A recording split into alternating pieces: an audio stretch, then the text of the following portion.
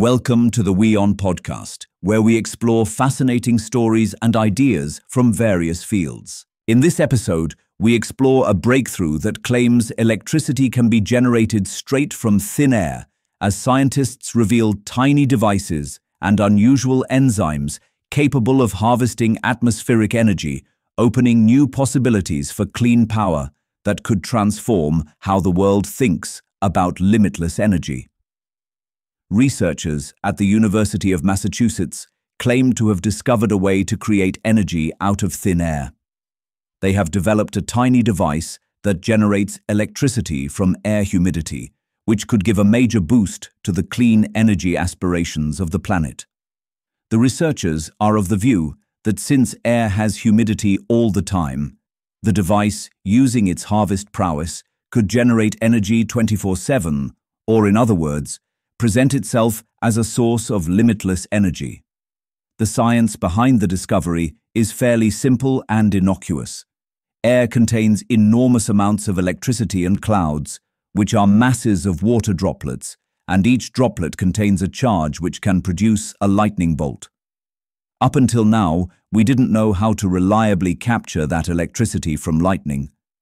However, the study published in the journal Advanced Materials says we can use a broad range of inorganic, organic, and biological materials to capture it. Essentially, the researchers have created a small-scale cloud that produces electricity. As long as the device includes holes smaller than 100 nanometers, it can be used to generate electricity. This is very exciting. We are opening up a wide door for harvesting clean electricity from thin air, said Xiaomeng Liu, a graduate student and one of the paper's lead authors. The idea is simple, but it's never been discovered before, and it opens all kinds of possibilities.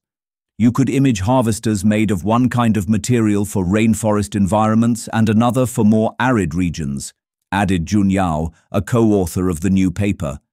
In the quest to generate electricity out of thin air, researchers at Monash University in Melbourne also made some remarkable breakthroughs. The scientists discovered a hydrogen-consuming enzyme from a common soil bacterium that uses the atmosphere as an energy source to generate electrical current. The enzyme discovered is called HUC and is made by Mycobacterium smegmatis bacteria, allowing it to survive in harsh conditions.